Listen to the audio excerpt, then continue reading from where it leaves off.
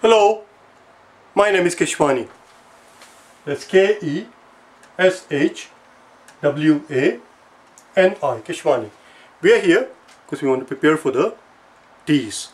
We have been solving math problems out of this book here, the ATI TEAS Study Manual, the 6th edition. If you do not own this book already, purchase me immediately. You're going to need it. We are on page number 92. And today is our lesson number 147. Today we're going to talk about the concept of length of an arc. Length of an arc. For example, if we're given a circle here, here is our circle, there is a center, and we are told that these two lines make a 90-degree angle. We are told, well, once you put something like this, you don't have to put 90 degrees, but I'm going to put it anywhere, 90-degree angles.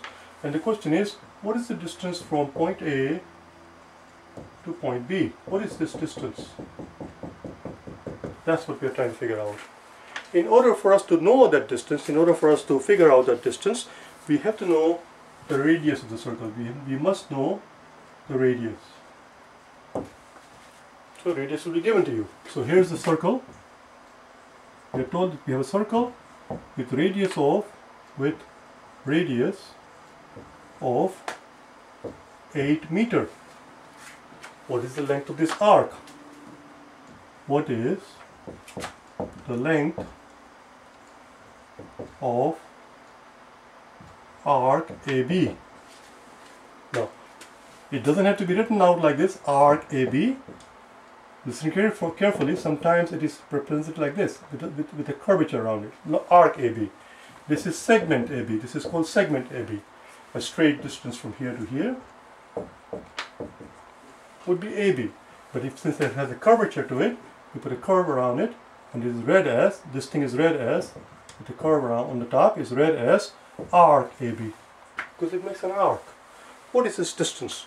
Let's find out, shall we? Let's find out. What is the distance? What is the length of arc AB? We are given the radius. We know the radius is 8 meters, so we can put that here. It is 8 meters.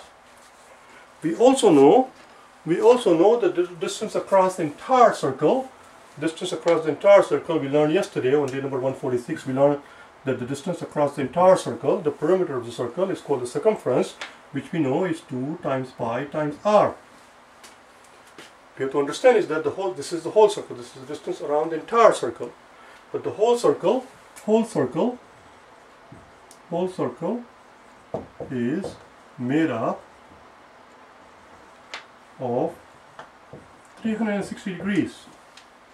You see, if you were to continue this thing like this, this is 90 degrees, this is 90 degrees, this is 90 degrees, 90 plus 90 plus 90 plus 90 is 360 degrees. That's the whole circle. We want the distance from here to here, A to B. We can clearly see from this picture, now that we put it like this, we can clearly see the distance from A to B, the arc AB, must be whatever the distance around the whole circle is, divided by 4, is the quarter of the circle. 90 degree makes a quarter of a circle. So if we know the circumference, we can take 1/4 of it. We can take a 1/4 of it, and that's your answer. That's the length of the arc. Question is, how do we arrive at this quarter? Well, it's very simple. This is what we need to do. We could simply take this quantity and multiply it by a quarter and say that instead of circumference now is the length of the arc AB. We could do that, or instead of a quarter like this, because not every time you can just look at it and figure out it's a quarter. Sometimes it's a weird number. So what we do is we put down the degrees that's given to us, 90 degrees right here. What is the length of the arc AB? This 90 degrees, and we divide that by 360 degrees, which is made up of whole circle. Now you will see that if we divide top and bottom by 10, zeros are going to cancel out. We are left with 9 and 36. Divide top and bottom by 9. 9 4 is 36. 9 goes away, and 36 becomes a 4. See, 1/4, 1 over 4. So the answer is the length of arc AB is 1/4 of the circumference. So we have 1/4 of the circumference, which is 2 times pi times r, which we are told is 8 meters. We see, oh, this is actually, we see 4 at the bottom, we see 8 at the top. Let's divide top and bottom by 4. This 4 is going to go away and the 8 is going to become 2. And we're left with 2 times 2. 2 times 2 is 4. Let's put this other 4 on the side here so it doesn't confuse us. This 4 came from dividing top and bottom by 9. So there you go. 2 times 2 is 4. So the final answer is the length of the arc is 4 pi meters. How many meters? The length is 4 pi meters. You can leave it like this, or we can say that it's approximately 12 meters. Why 12 meters? Because pi is 3.14 something. We can approximate pi as 3. It's okay, it's not the end of the world. About 12 meters. Or if you like, you can go one step further. 4 times 3.14, figure out what this quantity is, and put down meters next to the units. Again, we cannot say equals to, this is wrong. This part is correct. This quantity, arc AB, is equal to 1/4 of the whole circumference, which is equal to 4 times pi meters. But as soon as we replace pi with a numerical value, we can no longer put an equal sign, we have to say approximately equal to. Similarly here, pi is not exactly equal to 3.14, pi is approximately equal to 3.14. This is wrong. We have to say it is approximately equal to 4 times 3.14 meters. That's all. Let's do one more, shall we? Let's do one more. This time we are given a different circle, and the circle looks something like this.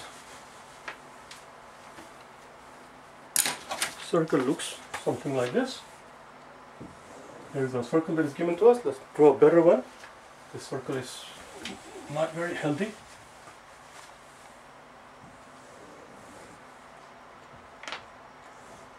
We are told that this arc is 30 degrees. The question is, what is the distance from P to Q?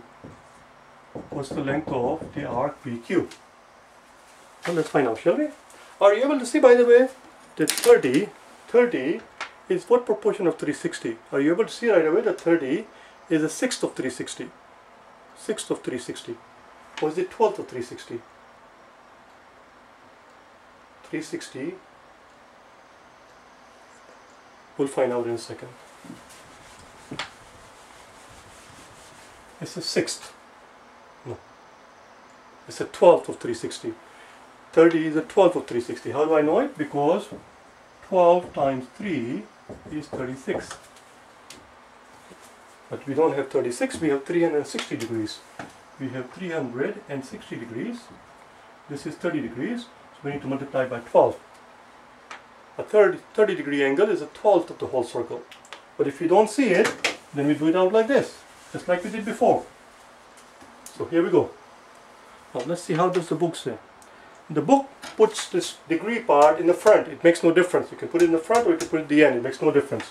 So here, P to Q, the arc PQ is going to be equal to 2 times pi times r times, we have 30 degrees over 360 degrees.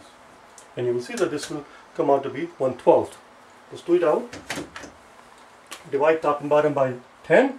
0 is going to go away. Zeros are going to drop out. Let me put the cap back on the black one before it dries. Then what do we do? Let's divide top and bottom by 3. If we divide top and bottom by 3, 3 divided by 3 is just 1. And 36 divided by 3, 3 has 1 3 and 6 has 2 3s. 36 divided by 3 is 12. So it's 1/12 of this quantity. It is 1/12 of the circumference. You can say that the length of this segment, the length of this arc, P to Q, is a 12th of the entire distance around the circle.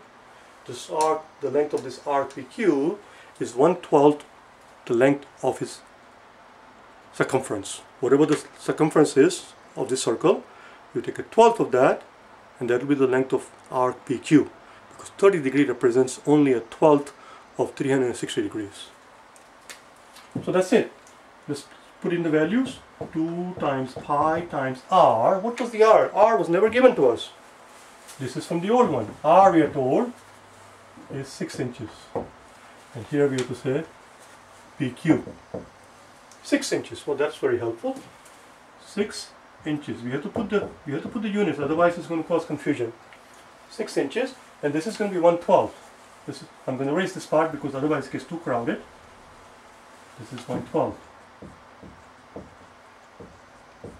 We just figured out that 30 degree divided by 360 degrees is 112. How do we figure it out? Because we divide top and bottom by 10. If we divide top and bottom by 10, the 0 goes away. And then we divide top and bottom by 3. 3 goes away, becomes a 1. 3 has 1 3 and 6 has 2 3s. It's 112. 112, which is what this is. Let's do our work. Oh, this is very simple. 2 times 6 is 12. 2 times 6 is 12. 12 goes away. Divide top and bottom by 6. 6 is going to go away and 12 is going to become 2. And then divide top and bottom by 2. 2 is going to cancel away with this 2. That's it. So what is the length of this? What is the length of this arc? The length of this arc is pi inches. Pi inches. Pi inches, or you can say approximately 3 inches, or if you like, approximately 3.14 inches. Whether you put down 3.14, whether you take the trouble of writing down the two decimal places, 3.14 inches, or whether you just become lazy and just say 3 inches, either way, we have to say this approximately, because neither of these are exact value of pi. Exact value of pi is 3.1416, and it goes on forever and ever. It never ends. It's an irrational number. Nobody on the planet knows the value of pi. Nobody ever will. You understand? Because it will go on forever and ever. Let's do one more, shall we? Let's do one more. This time we have a circle. Then we are told that the radius is 9 centimeter. And the question is, what is the length of the arc xy? And here is our circle. Here is the circle, and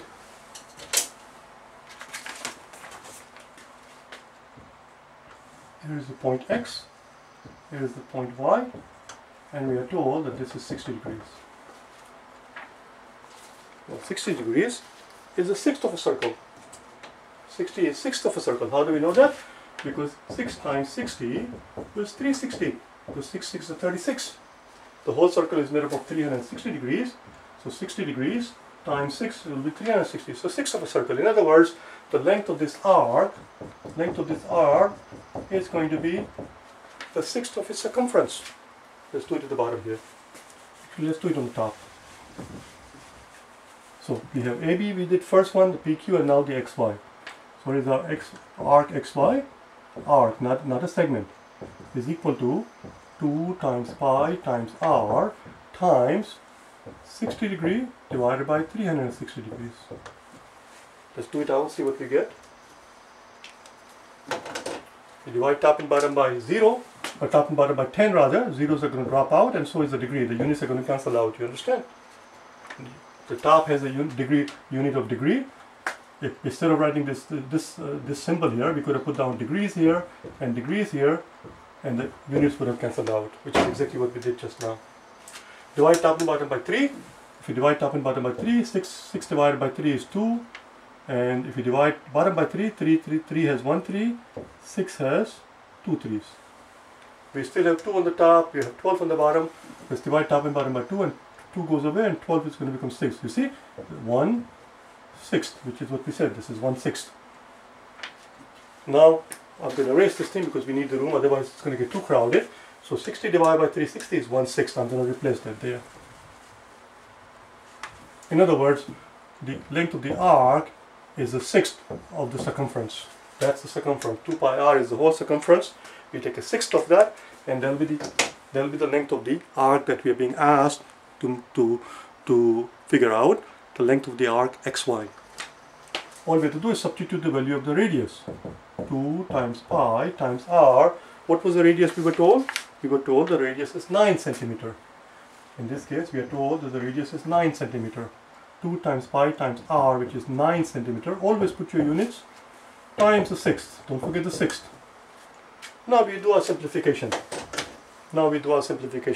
I'm going to write this 6 a little bit smaller, so it stays there by itself. And it doesn't come down because we don't want to get confused. That 6 comes from there. So, I see a 6 here at the bottom. I see a 9 at the top. Let's divide top and bottom by 3. If we divide top and bottom by 3, 9 will become 3, and 6 becomes 2. We say 2 on the bottom, we say 2 on the top.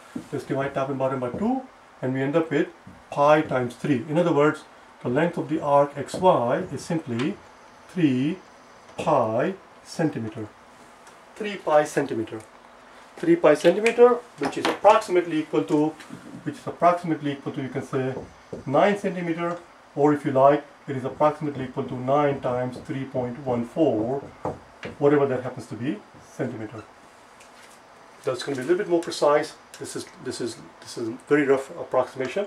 This is still an approximation, but this approximation is a little bit more refined than this one, around 27 centimeters. That's it, we're done.